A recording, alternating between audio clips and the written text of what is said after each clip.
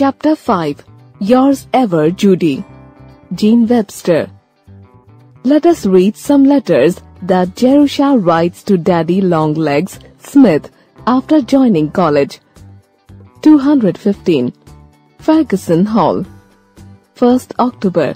Dear Daddy Longlegs, I love college and I love you for sending me. I'm very happy and so excited every moment of the time that I can scarcely sleep. You can't imagine how different it is from the John Grier home.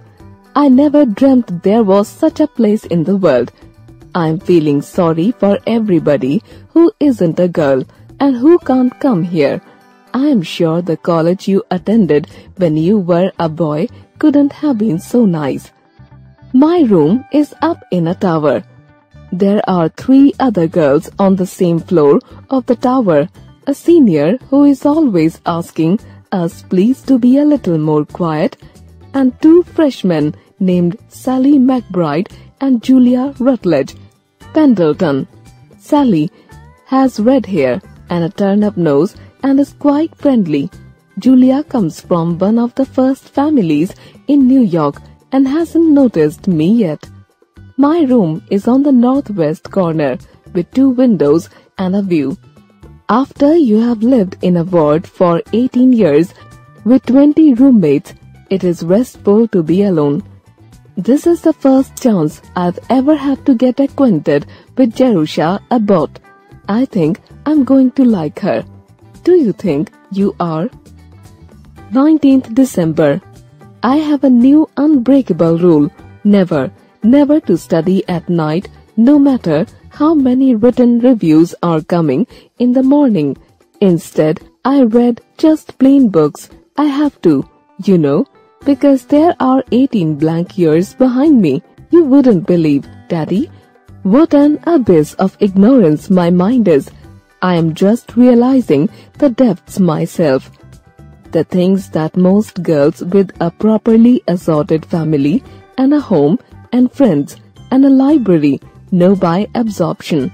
I have never heard of. For example, I never read Mother Goose or David Copperfield or Ivanhoe or Cinderella or Bluebeard or Robinson Crusoe or Jane Eyre or Alice in Wonderland or a word of Rudyard Kipling.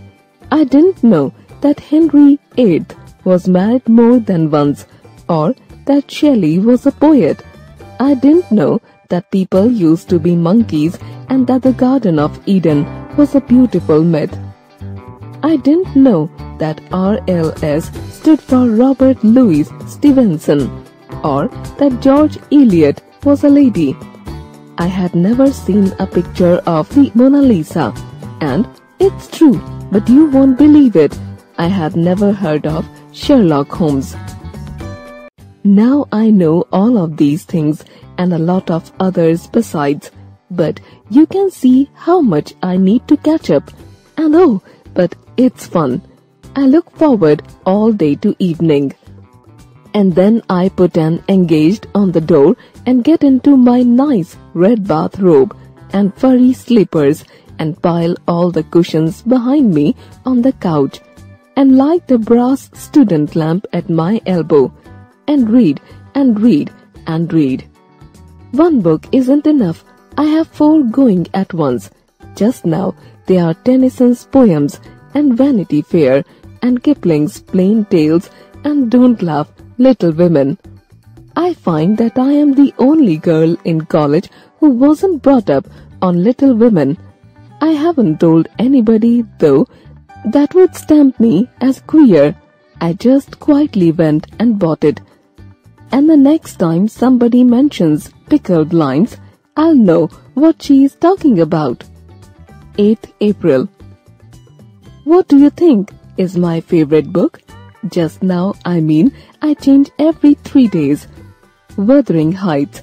Emily Bront was quite young when she wrote it and had never been outside of Haworth churchyard.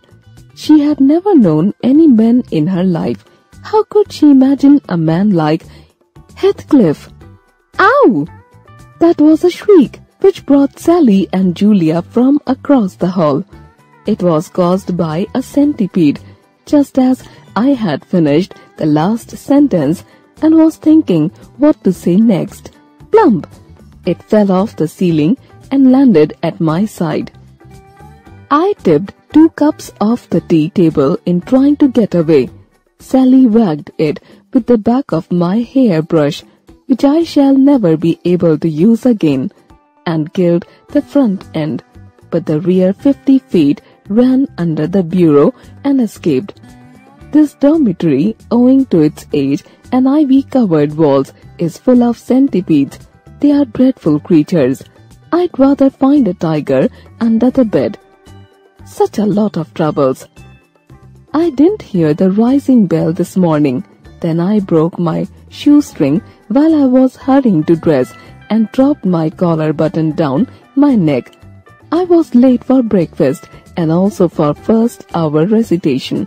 I forget to take any blotting paper and my fountain pen leaked.